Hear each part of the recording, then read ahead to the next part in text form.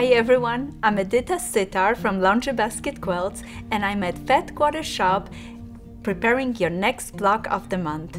Guess what? This is our last block. We have had so much fun doing the blocks. This one, the name is Crossroads Star, and I love this block. It makes a beautiful centerpiece in our quilt, but also it makes a beautiful quilts when you just use that block. We're gonna need some beautiful fabric, and I have light background with our big flowers to tie it all together. Then I have a medium light with a touch of pink on it and a little bit of a red.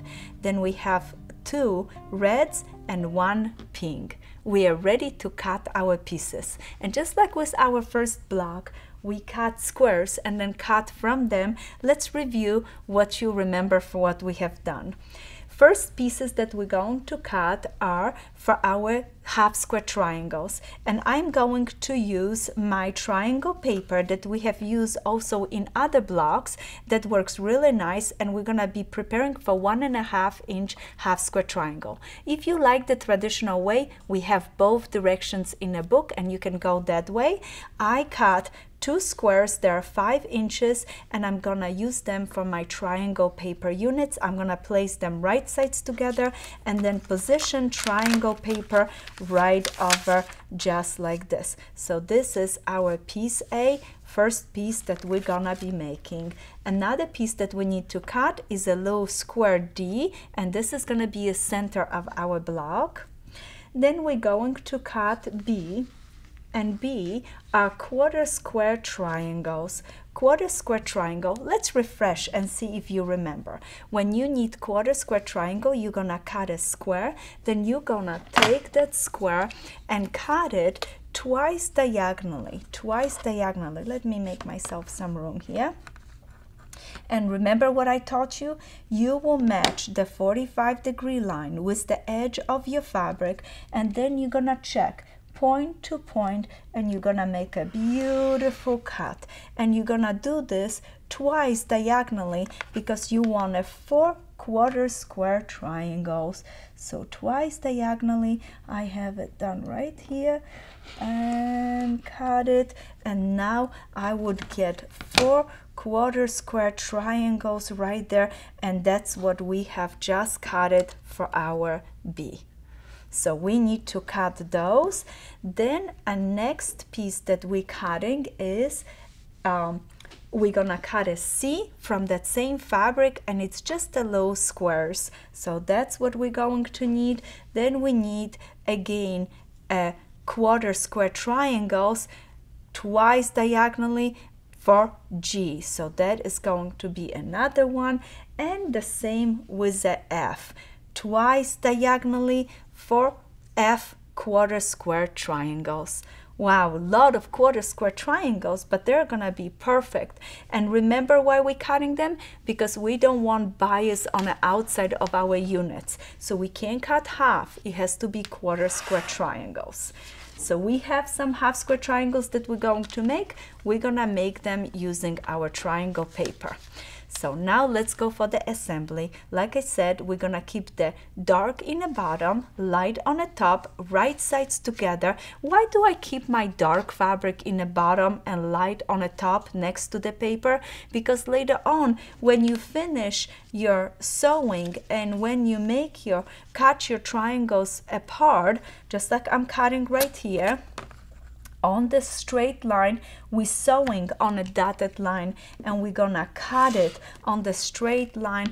As soon as you do that, notice it, when you open it up, the paper pushes the triangle paper, the seam allowance, towards the dark, and you make really nice half square triangle unit. I have prepared a few of those, and they're already done, ready, set, go. And what we are going to make from them is our first unit for our beautiful block. We need 2 squares, 2 half square triangle units. I did push the seam allowance, took the paper away, trim beautifully bunny ears, got that ready. Remember, every time you finish a new unit, you trim it. And now we're going to place this right over this right over, and we're going to sew, and then as soon as we finish sewing, and I like to use chain sewing technique, one after the other. And what you can do is, let me grab the little scissors, separate them. Remember, always leave yourself a little room so you can cut it apart. As soon as you open it up, look at this. 1, 2, and when you rotate this, makes a beautiful little unit. Push the seam allowance towards the square. We're gonna place them right sides together, just like this. Lock that seam, put a pin in it, sew from here to here, and we have a beautiful unit where when we open it up, notice it makes a beautiful little square. As soon as you press it, you can then trim it to a perfect size. And we will make 4 of those for one block. 4 of those for one block. Another unit that we're going to work on is made from our quarter square triangles. And we are going to make this unit this way. Let me line one up for you. And we have 2 quarter square triangles in pink, 1 in background, as well as we need our quarter square triangle in our darker background with the touch of pink on it. Why am I doing this? Because I want this to give me a little bit darkness for the center of my block. So I want those to be different, those two to be the same. And what you're going to do is place them right sides together, zoom, zoom, zoom, sew it. Let me show you how I did that right here. I sew it again using chain sewing technique, works very well. We're gonna clip them apart, and when you open it up, push the seam allowance towards the pink. The same on this side, push the seam allowance towards the pink.